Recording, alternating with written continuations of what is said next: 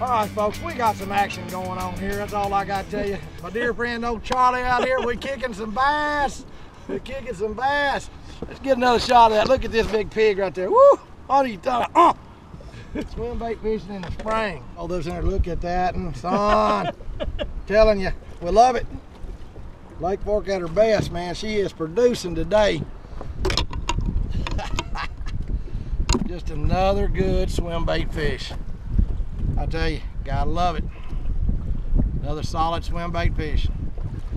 Springtime, pre-spawn. Woo, we might have bumped 8 mark, people. How about an 8-pounder? I've mentioned this all throughout the DVD. This is a fun bait to fish. You just gotta let them eat it. There's several of them that are out there that are really good. And you know, the main thing is kind of play around with them a little bit. You'll find which action they want. The tail action may be a little up, a little less, you know, thump or whatever. When you've got a lot of wave action like I've got here today, you really need to have a tail that's going to thump. And this big tail is the one that does it so well for us. So stay tuned, we're going to go get us another one. I'm going to retie for that. It's always a good thing after you catch 2 or 3 big fish. I don't care if it's on braid or whatever, to go ahead and just retie. So what we're going to do at this point is we're going to go ahead and retie this bait for us. I'm going to show you a little bit. Maybe we can get a little bit here on camera. I'm going to bring this down just a little bit. Okay, so now the other thing you've heard me mention before in my DVDs, if you watched any of them, is when I throw braided line, whether it's with a frog or whatever, I color about the first 3 foot of it black with a black sharpened marks lot, so it's harder for them to see. So what we're going to do, we're going to do like a trilene knot with a keeper. So we're going to run it through. It's going to be hard to do this in the wind, but then we're going to make a roller coaster loop, come right back through on top of your line. If you look this up, it's going to be a trilene knot, but except for the finale at the end. And we're going to pull the main tagged in line over this loop we just made, and this one over the loop.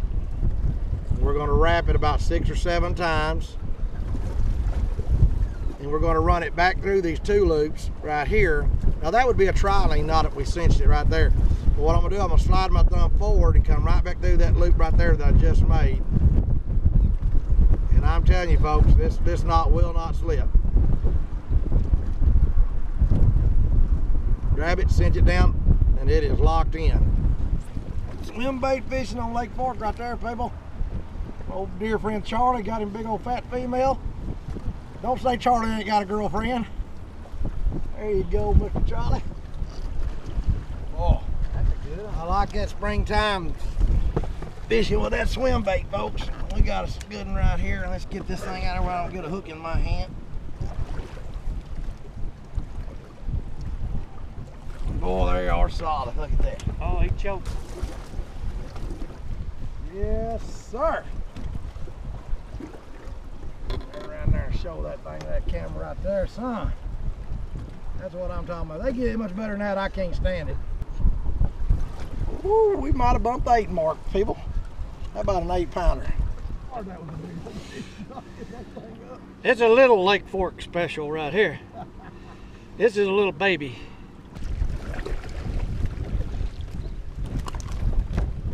Jumping for joy. Look at that tail beat up on him.